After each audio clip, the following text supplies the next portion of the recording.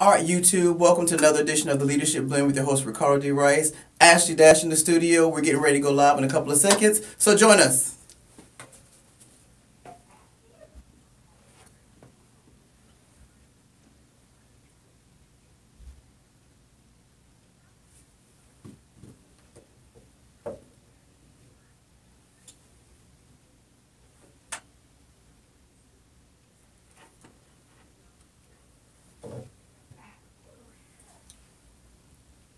All right, everyone, welcome to another edition of this week's Leadership Blend with your host, Ricardo D. Rice. It is I won't say it's a dreary, cold day in Atlanta, but it's not exactly a hot day in Atlanta. And for those of you that know, I moved from Myrtle Beach, so I'm a flip-flops and shorts kind of guy. So I'm a little disappointed, even though I know it's supposed to be quote-unquote winter and all that good stuff. And I want a white Christmas and all that good stuff. But I'm okay with a hot Thanksgiving and actually a hot Christmas. So, it's kind of one of those days. But nonetheless, it's still a beautiful day in the ATL. And today is going to be a great show, as always. I have my very special guest in the studio today, Mrs. Ashley Dash. Hi, guys.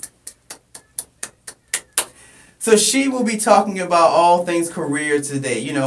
For the next couple of weeks, I'm going to be doing shows that'll kind of get you ready for the new year. Things that we say we're going to do, mind, body, spirit, all that good stuff. So those are the kind of shows you can look forward to because, look, we all know we're going to make those New Year's resolutions. Well, I don't. But we all know we're going to make those New Year's resolutions that we're not going to keep. But now that I have this platform, I'm going to try to help you keep them. So that's what these next couple of shows are going to be about. So today, Ashley's going to be talking about all things career, getting you from that job to that dream career, with the expense accounts and driving the fancy cars and going to pick out the beautiful home. Ashley's going to get us there today, myself included. So I'm actually going to be listening as she talks.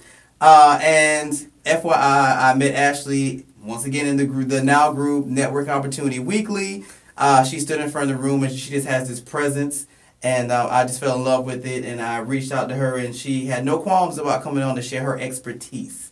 So without further ado, Miss Ashley, introduce yourself to the people. Tell us about your background. Hi, guys. What's going on? It's Ashley Dash here, your favorite career branding expert. Yes, okay, her guys, favorite. Favorites. So just to tag on, I do not like New Year's resolutions either. I hate them because I know statistically that most of us break them within the first 2 weeks. Yeah, exactly. And there's your statistical data. So right. I'm telling you. So I am super excited to be here and to speak with you. So glad that you invited me here. I used to be one of the people that hated their job. Like I felt stuck. And it wasn't until I started sharing my story and I landed my job at Mercedes-Benz and I made $100,000 and moved across the country that... okay, you don't get to make reference to that $100,000 because I have yet to do that, so you don't get to make reference. But we're going to talk about that today. This is what we need to talk about because a lot of people, we don't talk about it, right? This is true. And that's why we don't get to make that money, right? So I'm just here. I'm a career nerd, right? Just bona fide. What is a career nerd? I love all things career. So I love resumes and interviewing. Oh yeah, you are a nerd because I hate those things. I've come to loathe the word resume. It's like the best thing. It's like the best piece of paper. Like it's more important than your degree, right? Because like nobody asks to look at your degree. They ask to see your resume, and it should make you money. So I call it profitable resumes. Like a resume to make you money, I'm all about it. See, I've learned, in the short time that I've known Ashley, I've learned she has two favorite words, career and money. Right. Those are like her two favorite words. All the time. And that's just in the less than a month that I've known her. Those are her two favorite words. I'm okay with it because, I don't necessarily like career, but I love the word money. So I'm okay with that. I'm good with that. Well, see, a lot of times people are scared to say the word money. They're scared to talk about it because maybe they know they're not making the money they deserve. Or they have student loans and money is a topic, but nobody wants to talk about it. It's like this little secret that we're just going to ignore. This is true. But if we don't talk about it, how can we fix it? How can we get excited about it? How can we learn to make more of it? So I'm all about money and I talk about it because that's what people respond to. But actually when I say money, I really do mean quality of life. I find that when people make more money, have better work-life balance, they have a better quality of life. So whether that means they can vacation, they can buy their dream home, an investment property, put their kids in private school. Like everybody has different dreams and goals. And money and quality of life all goes together in terms of your career. So that's how I talk about it. But most people don't say quality of life. They say, I need more money. So that's where I go. How do I get more money? So that's where I start. Well, that's that speaking that language thing. You have to be able to speak the language. Exactly. All right. So let's jump in. So tell me about where you were when all this started, like headspace wise. You hated your job. What were you doing? Things of that magnitude. So it's happened several times, to be perfectly honest. Good God. Wait a minute. Okay, I'm going to ask this, and don't give me that look, because I know, don't give me that look. How old are you? I am 32. That's it? That's it. Oh, this ought to be a short story. All right, go ahead. Carry on. Okay. So I'll talk about the first time, and then we'll go from there. The Okay. first time, I actually didn't hate my job. I couldn't find a job. So I graduated, Winthrop University, whoop, whoop, go Eagles. I graduated from Winthrop University, and they say, go to school, go to college, get a good education. Got that. That's done, right? Then they say, make sure you have internships, right? So I had 3. I worked for Hanes. I worked for Continental Tire. I had some pretty big names. Yeah, but I said this when you said Hanes. I was like, wow. Okay. Yeah, T-shirt underwear company, Winston-Salem. That was a wonderful experience. So I had have your resume looked at by Career Services. Me and Career Services were on lock, right? So I did all these things that they told me to do. And then I couldn't find a job. Like, I was interviewing. I was like, at minimum 3 months, just like jobless. Like, no one would touch me with a 10-foot pole. So what year did you graduate? 2007. Good God. Okay, carry on. 2007. So into 2008, no one would hire me, even though I had everything. I knew how to interview. I had a great resume. I had corporate experience. I was looking for jobs on major. I couldn't get hired for a part-time job because they said I was overqualified. Yep, that's the running line. I hate that word. I hate that word. Like, I like that word, but we'll talk about that a little bit later. Why? You know what? All this vice versa we do. It's too early in the day for that. Carry on. I couldn't find a job. So long story short, I called my mom basically in tears, like sobbing, because I thought I had to move back home because I was living in Charlotte, North Carolina at the time. But I grew up in Jackson, South Carolina, so like I grew up on a dirt road. Oh, good God! You talking about Jackson, where you had to pass through to get to Augusta? Yes. Oh, good. Are you serious? Yes. I hate that place. Right. So, I mean, I love the people there, but just for me, it's not. What is your population? 200? I have no idea, but I wouldn't try. Oh my God, that's the worst place ever. It's like this little speck because I have to go there when I go home to South Carolina. I have to pass through Jackson. I'm just like. And you can't speed because there's this little strip, and the police sit right in the middle of that strip. And there's a I'm power just plant down there. I hate that power plant too. Okay, carry on. But that's where I'm from. So, and for people, some people love it. Like they love the country living, and that's fine. It just wasn't for me, and I thought I had to go back home. So I called my mom in tears, and she was like, "Hey, Ashley, don't." I ran out of money too because I told you to save money, like emergency fund. I had an emergency fund, but I was tapped out. Like, you were really at the lowest of the low at that point. Yeah. So mentally, I was just exhausted. I was drained. I was sad. I was embarrassed because you call your mom with a degree. You have experience, and you can't find a job. What's your degree? What's your degree in? My first one is a business administration with a concentration in marketing. Okay. So I called her. She said, "Just wait." She was like, "I'll give you 30 days." She was like, "I'll give you 30 more days. If you can't find a job, we'll figure it out." But I was like, I've been doing this for months. So what is 30 days gonna do? But I realized that I had to do everything differently. Like if I only had 30 days, not to go back to Jackson, South Carolina, we had to figure out life, right? Yeah. So during that 30 days, there was a lot of soul searching, a lot of crying out to God, a lot of prayers went up, a lot of prayers, a lot of sobbing, a lot of anger.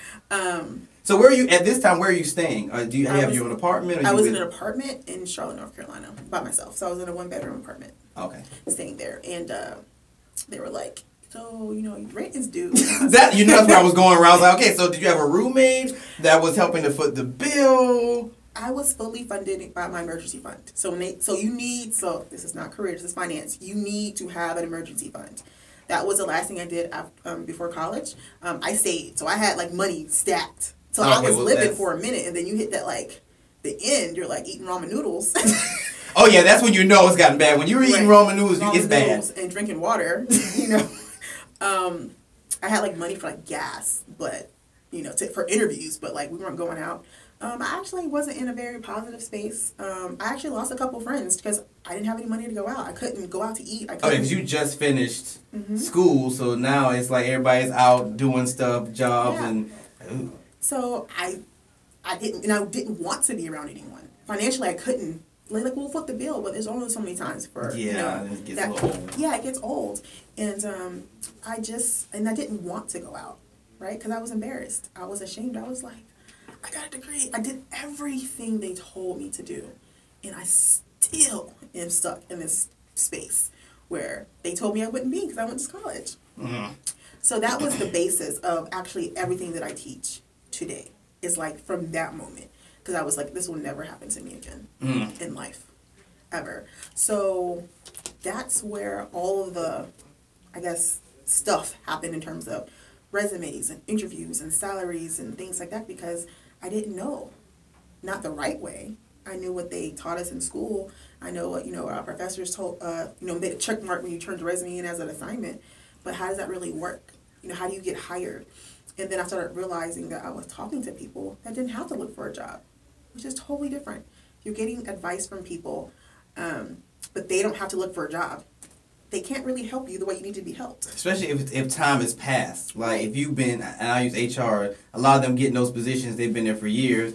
And yeah, I know you're seeing everybody every day, but you're not the person on the other side anymore. Right. So, and years have passed, so now the dynamic looks different. And you've adjusted, but you've been on the other side, so you've adjusted from the other side. So, yeah, I absolutely agree with you. So the sense of urgency is different. Mm-hmm. And then in the midst of, the time, social media is shifting. Facebook came in like 2005-ish. It was earlier than that, because I graduated I got to Coastal at 2006. It was starting to take off. So, yeah, 2005, 2006-ish. Okay. So then that changed the landscape of jobs, because, you have LinkedIn, right? Mm-hmm. So and then people, doing Google searches and seeing party pics, pop up.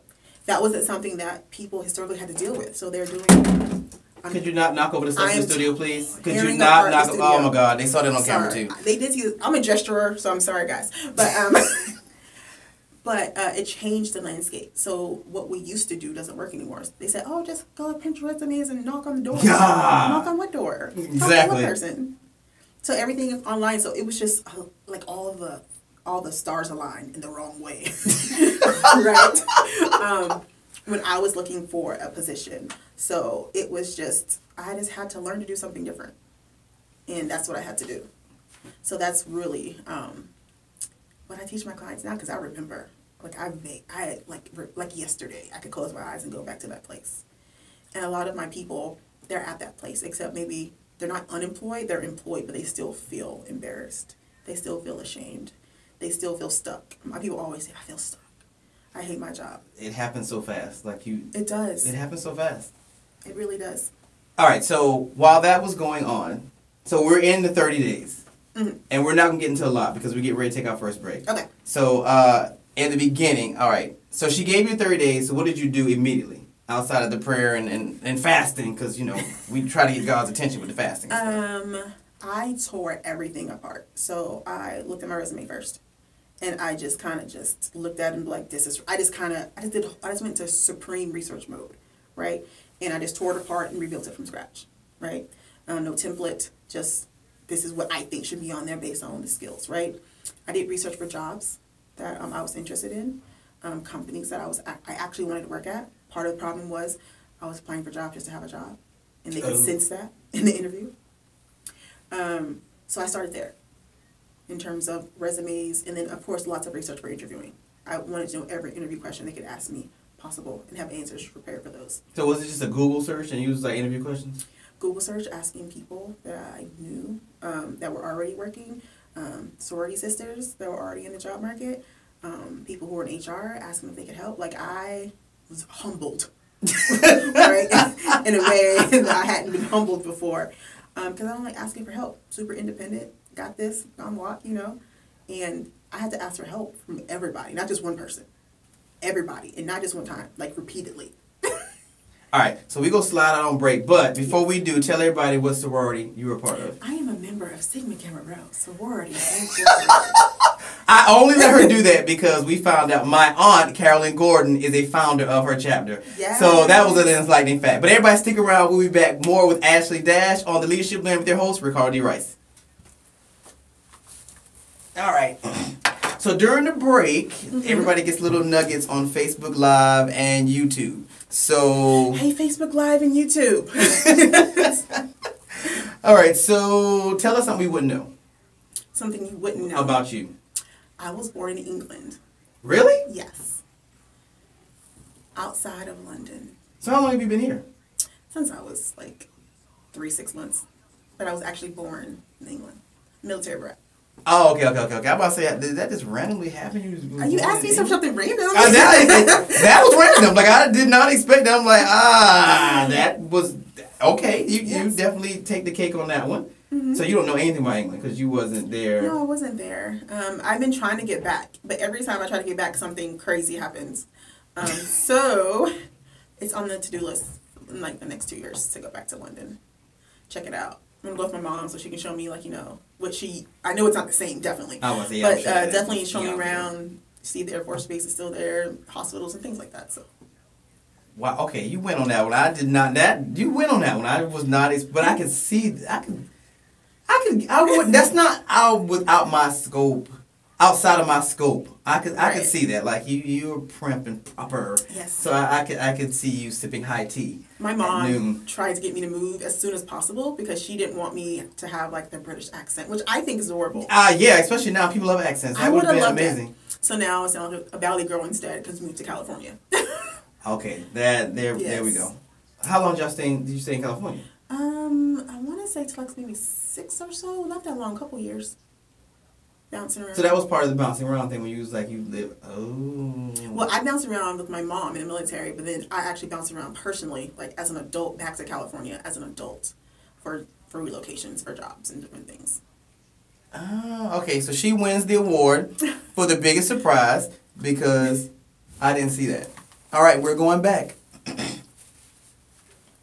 All right, we're back on this week's edition of the Leadership Blend with your host, Ricardo D. Rice, and my very special guest, Ashley Dash. And when we left on the break, again, she's talking about careers and how to get that dream career and things of that magnitude on today.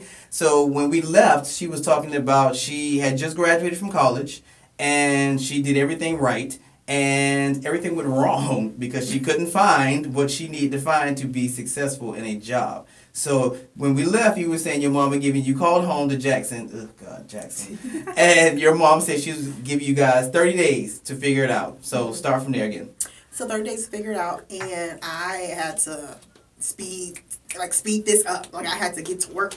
So I started with my resume, went back to career services, some different people, started asking questions, and started asking people who are currently in the job market. Like, not the people who have your job for 15 years or 10 years or even 3 years. Somebody who's recently been hired, what does their resume look like? That's a good plan. What did they do to get hired, So that was number one. Number two, of course, super duper, lots of research on Google for interviewing questions, learning how to interview, because there's actually format for interviewing that I was not aware. I didn't either. I'm not either. That's really? There's a new style of interviewing called it's not new anymore. It's common knowledge now, but it's called behavioral based interviewing, right? And that's when they ask you, tell me about a time when you describe when you, right? There's actually a methodology. It's not mine. It's called the STAR methodology, and it's when you follow the plan, the STAR, you answer the question in totality, without losing focus, going crazy, going off a tangent, talking about deers. They asked me about birds, you know what I mean? As I tear up his thing again. Yeah, we're gonna on the break. You moving? You're moving on the break. Like we're gonna slide it over because you are determined. I can't pay for anything in here, so you're not about to tear up stuff. Got you. We're cool. Because I ain't trying to pay for it either. We're not. I can't pay for stuff in here. We're all one. So. Do you know what STAR stands for? Mm-hmm. What is it? What it stands for? Situation, task, action, result. Right? So when you answer a question, you have to describe the situation, right? So the interviewer doesn't have any context, so you give them context. You describe the situation, right? Then you describe the task. So what did you actually do? Not as a team, but you as a person. What did you do to fix the problem that you're describing, right? What the task that your manager asked you to do. So like when you're saying, hey, I need you to go run on a board, right? You have to describe what you were asked to do. The action is what you actually did, right? So I wrote on the board using a blue marker, and I improved efficiency by 50% because people from the back of the classroom could see it, right? So that's the action. And the result is that last piece. It's like, okay, what was the benefit of what you did, right? So the result. So I increased productivity. I increased sales. I, had a meeting with the executive. Wait, so this is applied to like everyday questions? So, like with that example, Yes. Really? Every single one. Oh. So I use that methodology. Once I learned it, then I used it so that no matter what question they asked me, I had an example. So I had pages and pages of like just notes of like how to answer certain interview questions using the STAR methodology. Okay. So that was what I did. And then I started networking. I started hitting people up like, look, I see this open position at your organization. Like, what's up, right? Did this predate LinkedIn? Was that one of the things, or this predates LinkedIn? I don't know if I was using LinkedIn at that time. Because I think LinkedIn is a little newer. It is newer. I was not using LinkedIn. So you're doing what, like Facebook, Job emails? boards. Oh, okay. Job Well, who are you contacting? The people who were the... Oh, for networking? Yeah. I was contacting friends. Okay. So, like, I know, like, you worked at... So let's say you have your own radio show. And you and I are friends, right? Then I would say, hey, I saw there's an open position at your radio station. It may not be your show, but it might be another one. Can you get me in contact with? Do you know XYZ? I would just start into, asking questions to see if I can get some help. So that's what I was doing for like those. And of course I was spamming. I call it my resume across the world. Just be in all. I don't advise that, but that's what I was doing, to be completely honest. Actually, that's the running theme. So apparently, because when Keith was on here, he was talking about networking. He was saying people go to these network events and start handing out 1,000 business cards, and that's their goal, is to hand out 1,000 business cards. And he was like, you don't do that. You kind of survey the room and you make the relationships work. The ones you actually do meet. Take the time to expound upon those particular meetings, not trying to spray your card all over the room. So I guess it's the same ideology with resumes. Same exact ideology. I was just like, whoever wanted it, whatever was open, they got it, right? Should not do that. Definitely do not recommend doing that. You should have your resume, like you said, in the right places, right? But you got to be very direct and strategic, and you have to know where to go, right? So but I didn't know. So I was just like, by any means necessary at that time. So I was, I was ready to work. So through all that process and learning and asking questions and humbling, right? So what was that word, humbling? It'll bring you down. A lot. And but by the end of the 30 days, I had secured a position. Now, it wasn't full-time. I had secured another internship. But the internship gave me a 3-month extension for me to land the job I actually got. It was paid? Mm-hmm. Okay. I only do, okay. Yeah, you pursing your lips. I already know this is not going to end well. I do paid internships, right? But the first internship, I would tell people, do your first internship for free, right? But do it during the semester, so that way you can get a paid internship the following semester, because you already have experience. But don't do multiple free internships unless it's like legit, like if Obama called, it's free, right? I don't care, right? For his new foundation, Chicago. Okay, yes, we with it. We with it. We're absolutely with it. All right, so let's fast forward to Mercedes-Benz. How do we get there? Everybody hates this when I say this. I applied. That is not the... That is what happened. Okay? Now, I'm going to say why everybody hates this, because it's a simple answer. They think they're this big, giant story. And there is a little bit of a story. But I find that most of my clients, before they work with me, right? They're scared. They're fearful. They feel stuck. So they don't do anything. So they don't apply for jobs. Really? So the first step is actually to take action. Yeah, you have to actually take action.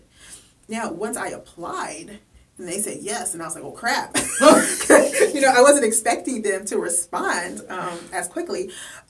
That's when, like, the work happened. That's when, basically, I did the same thing that I did all those years ago. I got to work. I researched. I found the people. I found out that the potential person hiring me he was a Kappa.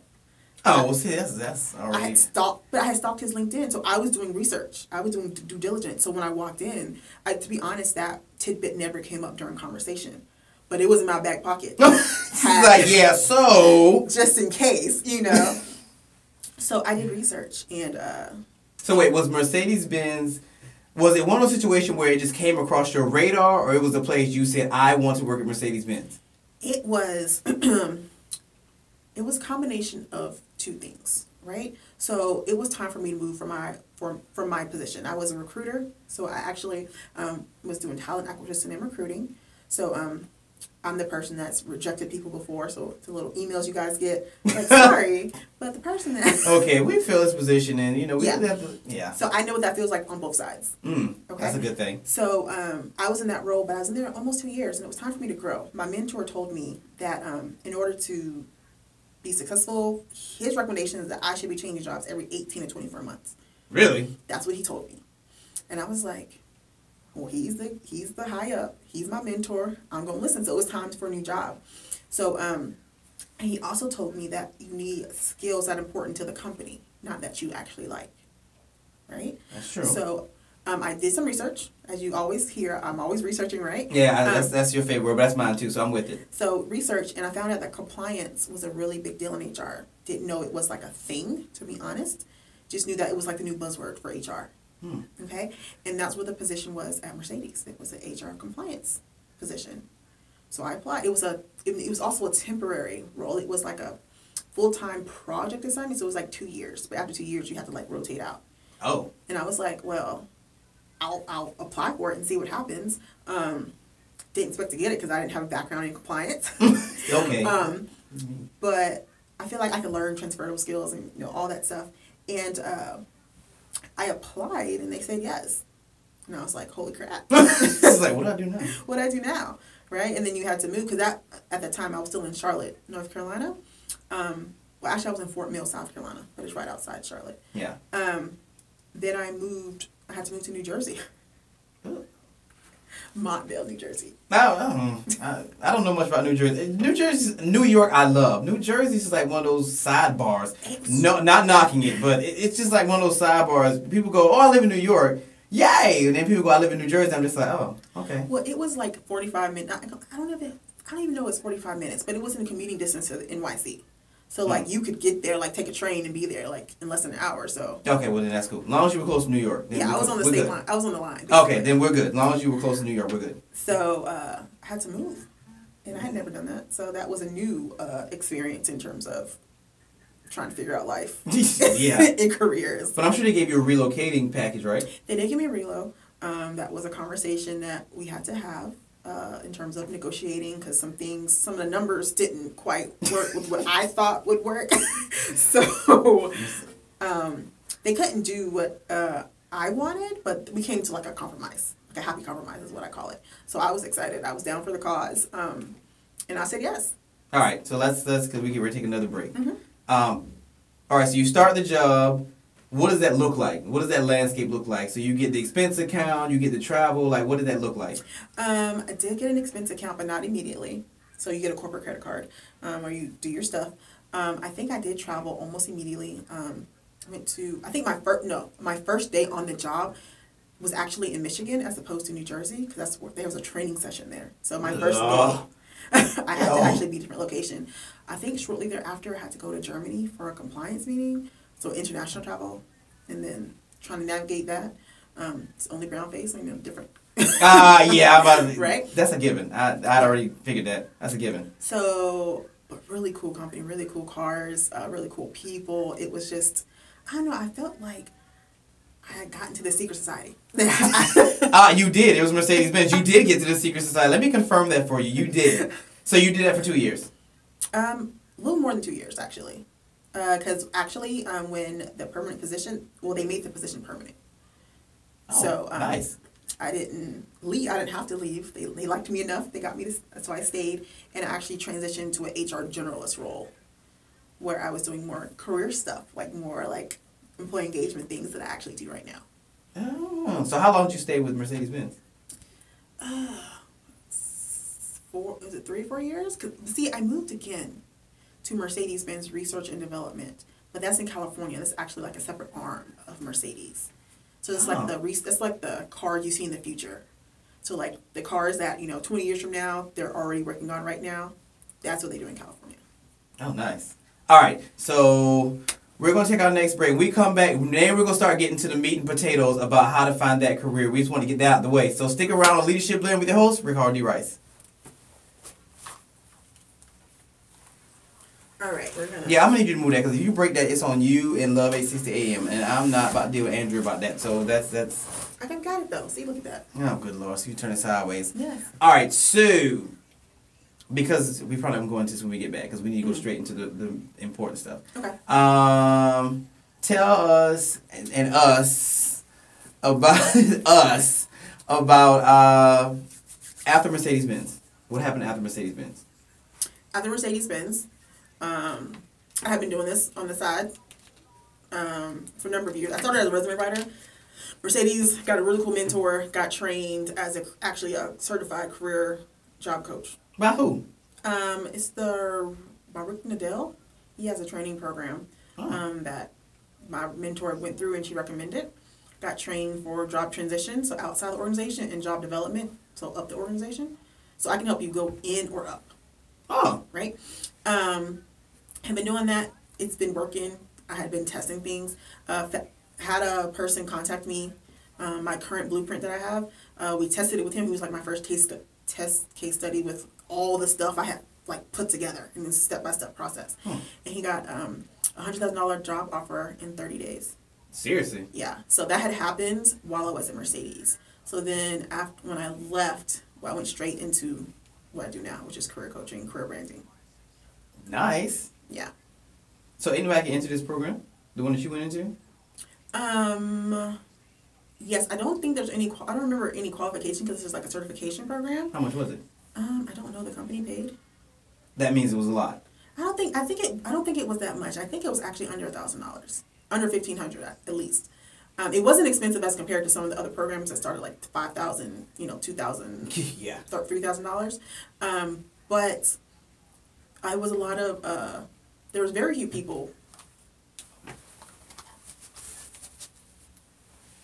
All right, everybody, we are back on this week's edition of the Leadership Blend with your host, Ricardo D. Rice, and my special guest, Ashley Dash. All right, so the first two segments, I want to get her credentials out of the way. So we've done that. So now we're getting into the meat and potatoes. So yes. Tell me, if I was a client coming to you, how would this look? How would this work? Like, what do you do? What do you do? Okay, so I do a couple things, right? First of all, I don't accept all clients because I can't help all people, okay? I feel like people who say that, they lie. Point simple, right? So what normally happens is that you would apply to work with me. Oh, excuse me. Right? All right. So you fill out an application.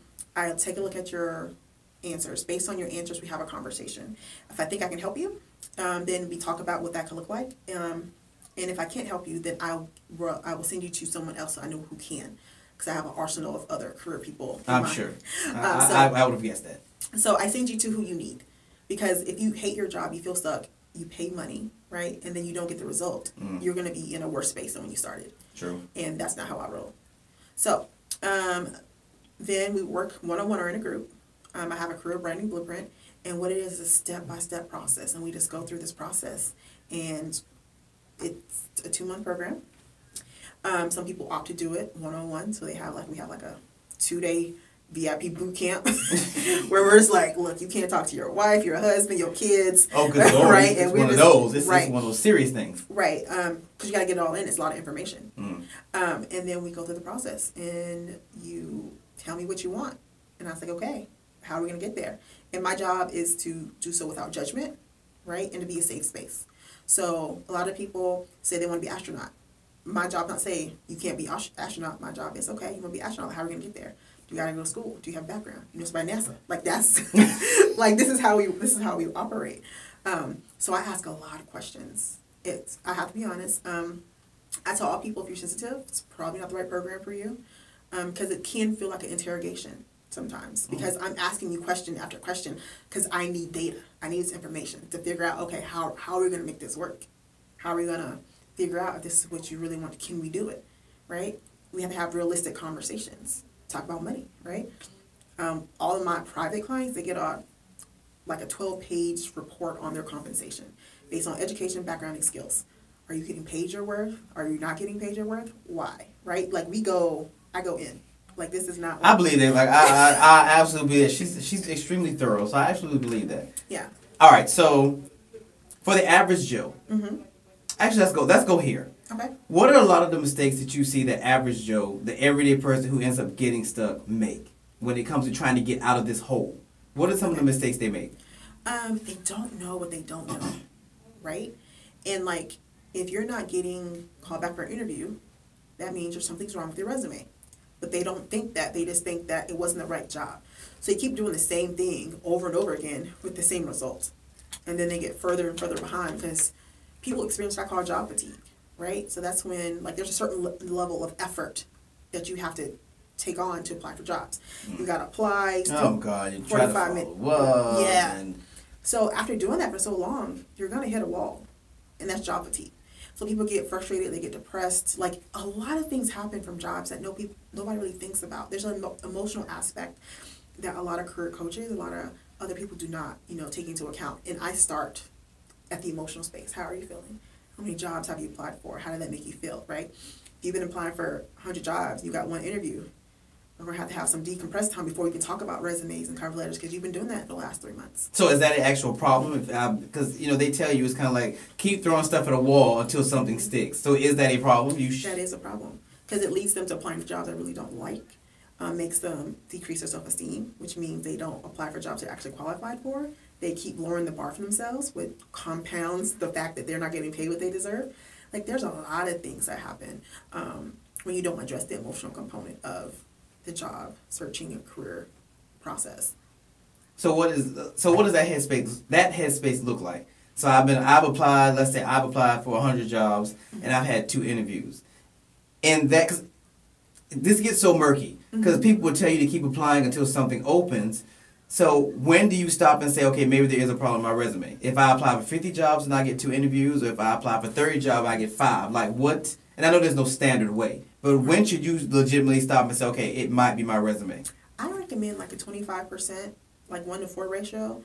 So every no, it's not exact, right? So, but for every like 4 jobs you apply for, you hear back like 1 time, right? Okay. So if I apply for 4 jobs, I should get something back 1 time, whether that's a phone screen, may not be like a full-fledged interview, but somebody in person contacting me, not some random email that goes into cyberspace. Yeah. Right? We hate those. Right. I call it a black hole of death. Is what I call it.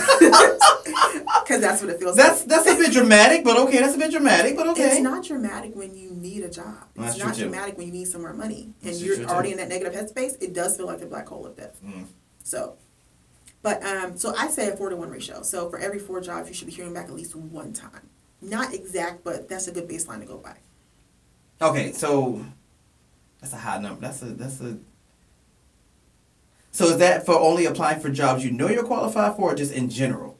I would say for jobs you know you're qualified for, but then that leads us to the question that most people don't know what they're qualified for. Yeah, that kind of runs. Right? Yeah, because like you read a job description and then you think you're qualified, but then maybe you're not. Maybe because job description isn't as thorough as it should be, or is maybe too thorough and they're getting a whole bunch of things. And then there's a gender breakdown, right? Because men think of themselves more highly than they actually are, and then women think of themselves more lowly than they actually are.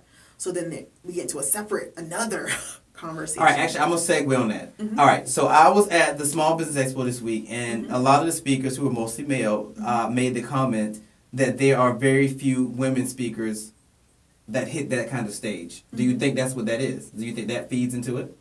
Definitely.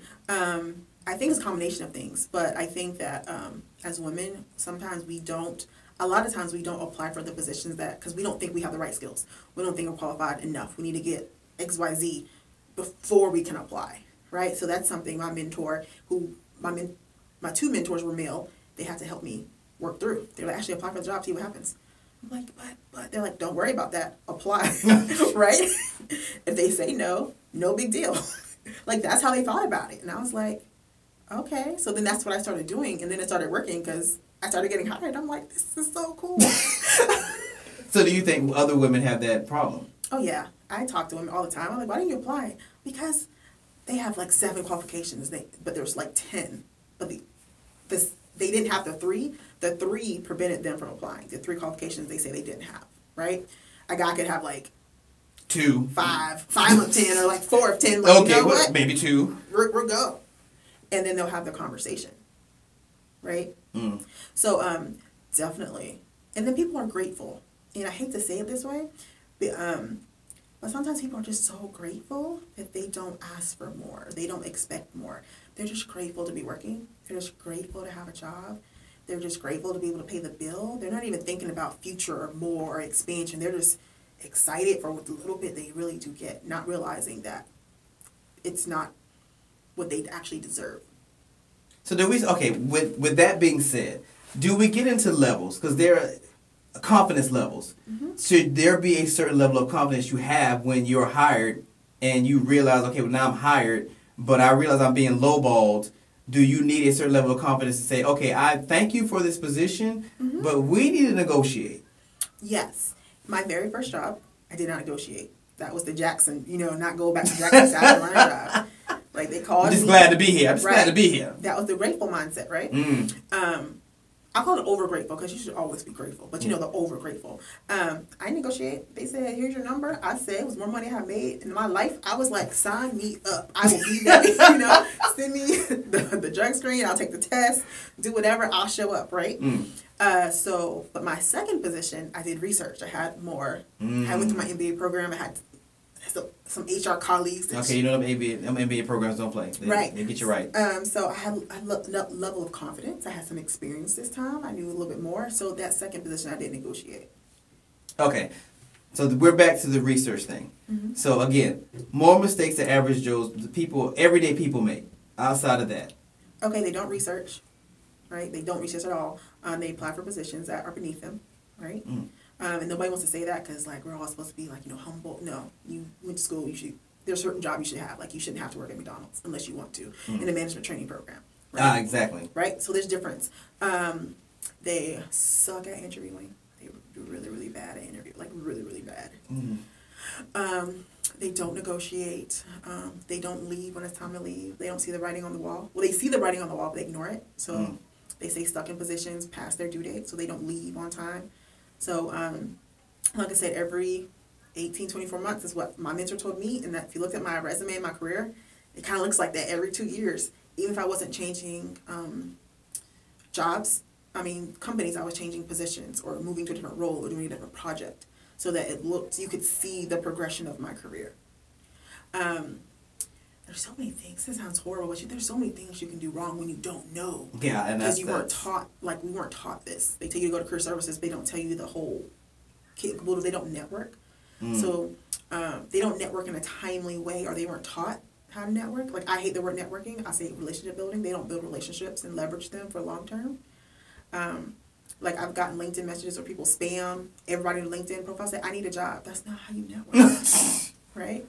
Networking is you make a phone call to Ricardo, "Hey, how are you doing? Been great. Let's go to lunch." You go to lunch. You get a radio. You know what I'm saying? That's what networking. First, I just want to say that's not how this happened. I didn't pick up the phone and call Greg "Hey Greg, let's have lunch and hey, so I want a radio show." No, but we met at a networking event and we just built a natural relationship. It wasn't like a forced thing. It was. I didn't even know you had a radio. We were just talking. Nobody ever knows that in the room. Everybody thinks I'm just there because I work there, and then when I take off the name tag, I'm like, okay, so I have a radio show. All the eyes change in the room. It's a funny thing. But I had chatted with you before, so I thought you were cool initially, right? So that I'm smart and I'm good looking. So let's throw that out there. I'm smart and I'm good looking. So those things work too as well. They do work very well. They work as well. All right, so we're not getting to a lot because we're getting ready to go to break. Actually, let's go ahead and take the break because when we get back, we're going to get into the final pieces of this puzzle, like what you can do to get to where you want to be. So stick around on Leadership Blend with your host, Ricardo D. Rice. Okay, there was something else I'm going to ask you when we were segueing into that. When you're talking to a client, where is a good space for them to be? Like a good transitioning spot? There's not a good space for them to be because I vet them before I work with them. So they're going to be at different places depending on who they are. What makes it easier for you? Let's say that. What are some things that people could have already done that make it easier for you? Nothing. They just got to listen to me. To be honest. Because they just have to, they have to be willing to listen. But I can tell people who are willing to listen and do the work. You have to listen and then take action. Right? So if I tell you, go on, and sometimes I say things that to them seems crazy. Like, don't apply for another job. They're like, because it's counterintuitive. but I have a reason for, I have Oh a yeah, there's a method method to your madness. Yeah, yeah. So if they don't listen to the simple things, then I can't trust them on the bigger things. Because this is just, don't apply for a job today. It's very simple. Like, I don't care what you feel. I don't care what your wife says. You know, I'm the expert. Don't apply for a job today, right? Or when I tell you, oh, go apply for this job, not the other job. That's not what I told you to apply for. Apply for this and let's talk about, right? Because certain things I want them to experience so they can move forward, right? So I do more experiential learning where, of course, I'm telling them, coaching them, but we're actually doing things together. Like, when I talk about networking, you're gonna actually network when we're networking. We're just not gonna talk. I'm gonna say, hey, go call so and so, go email so and so, right? Because they need to go through the process. They need to see where they get stuck. They need to be like, I don't have a network. Well, let's talk about that, right? So every person is different, and I've done couples. So I've done couples together. That's been really cool. That just seems like it'd be too much. Depends on the couple. This couple was amazing. They were awesome. Well, then again, you can vet them, so it's not like you just taking on an average walk-in Joe who's just... Right. Okay. All right, everybody, we're back with our final segment. So in this segment, I'm ambushing Ashley. She doesn't know I'm doing this, but I'm going to do it anyway. All right, so on this show, I love to give examples because I feel like examples help you really serve your purpose and serve the listeners. So you don't get to vet me today. Okay. You're going to take me as I am. Okay. So I'm coming to you. I've applied to you, and you know I am a 24-year-old guy who just graduated from college about 2 years ago. And I work for Dollar General, but I'm a supervisor, and I've decided that I want to land a job in higher education. My bachelor's degree is in, elementary education. I'm working on my master's in education. So I want to become let's go another route. I want to become a principal of a high school. Okay. I've done some volunteering at some children's centers, some tutoring centers. So I have worked with kids. I just haven't gotten into the system. So what would you do? The first thing is always clarity. So you're very clear. You want to be a principal, yes. Right? However, you can't be a principal straight off, right? So then I would ask what type of teacher you want to be. So what teacher you want to be? What grade? I want to teach 6th grade because I don't like small kids. I need kids who understand what an F is. Okay. So I don't want small kids. All right. So 6th grade. 6th grade. What subject? Yeah. I like government. Government. Have you tutored in government?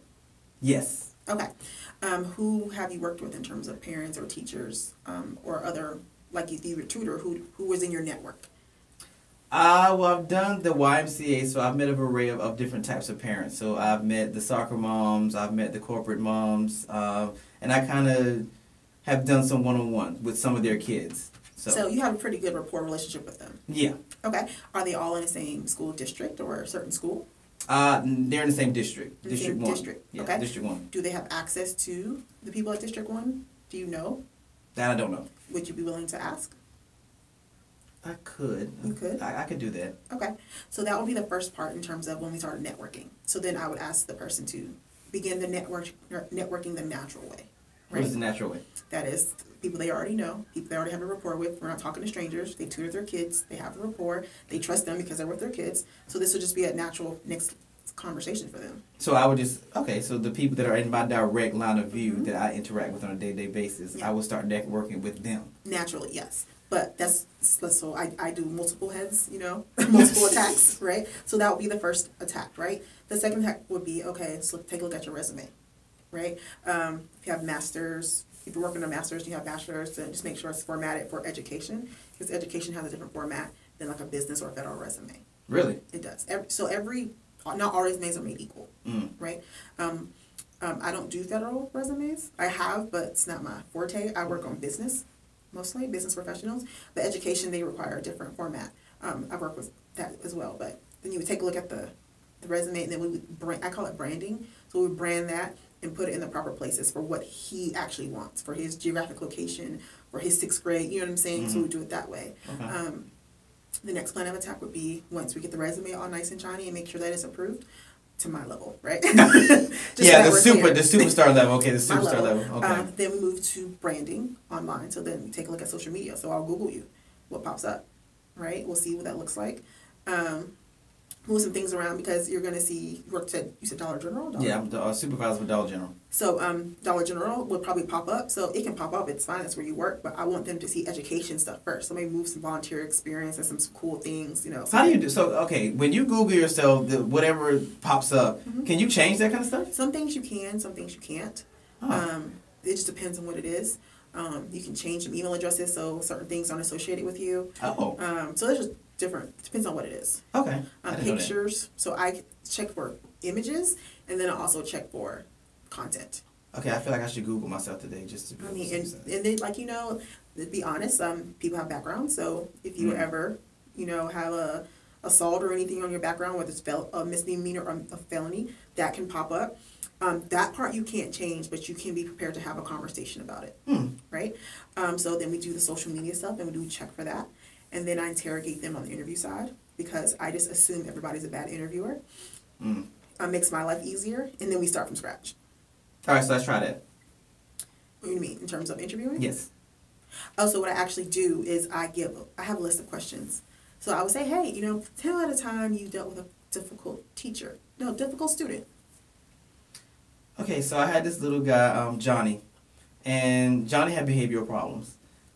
They tried to diagnose him with ADD, didn't happen. He was just a little troubled.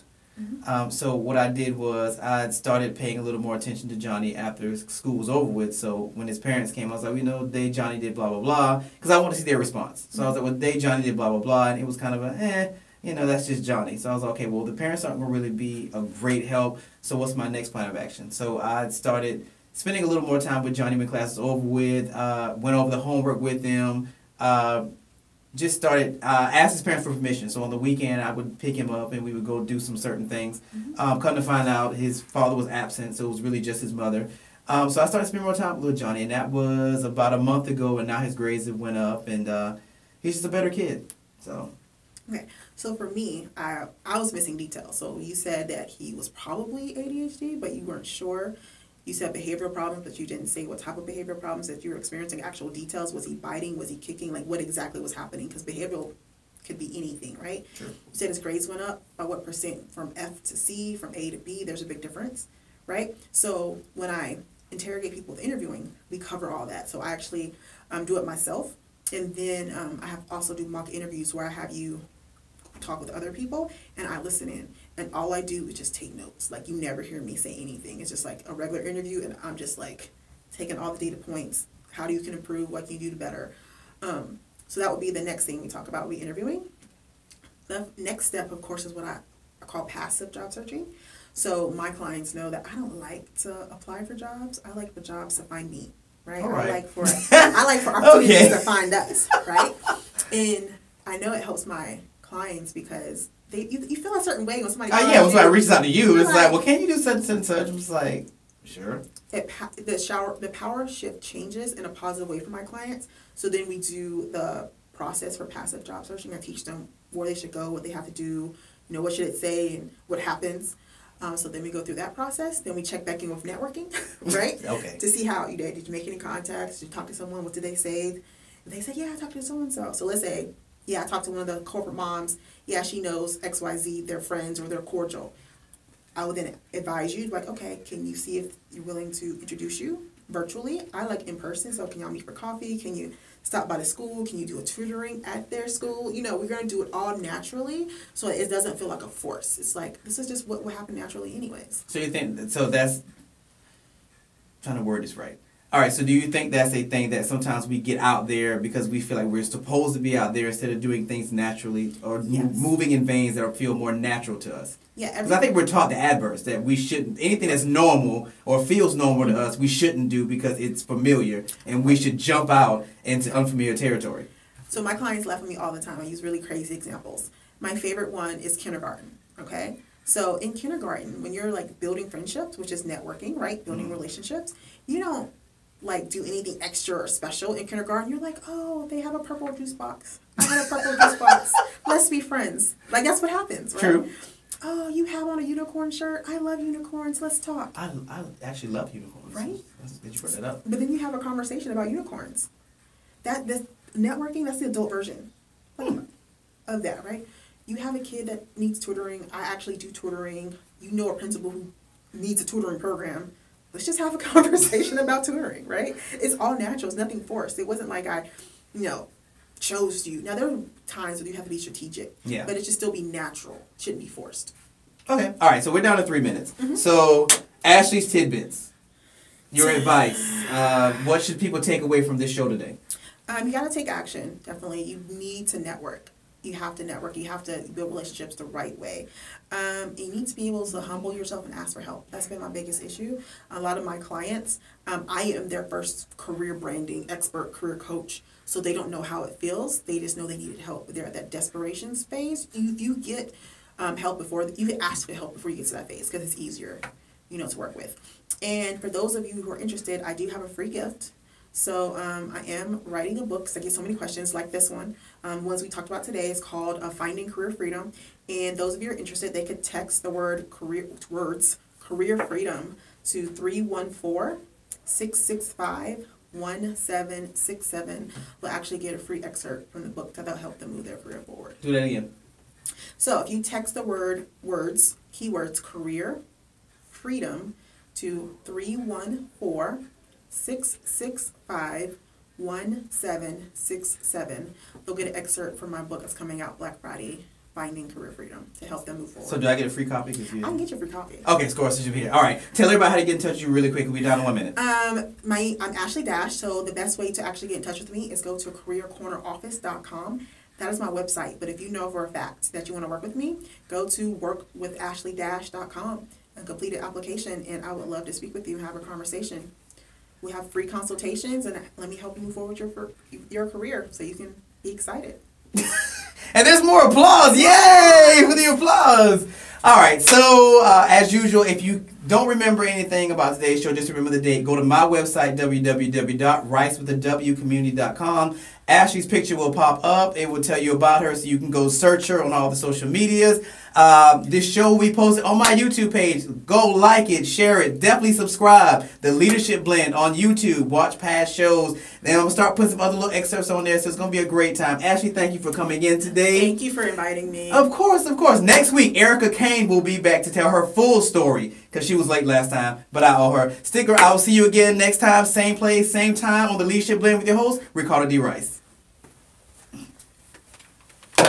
All right, ma'am. Thank you for coming in today. YouTube, we want to say a thank you to Ashley for coming in and telling us about stuff. And, she didn't want to give me credit for being that good off the top of my head, but I came up with all that, on the moment. I came up with the moment. But she brought up a very good point because we do leave a lot of holes because we're not used to being asked questions about those holes. Right. So I would have never even gone into that much detail because, we typically don't get asked those kinds of questions or fill the holes. So definitely a big shout out to her. Tell the people on YouTube goodbye. Bye, YouTube. It's been great being with you. Y'all have a great week, and this will be up in about an hour. So see you.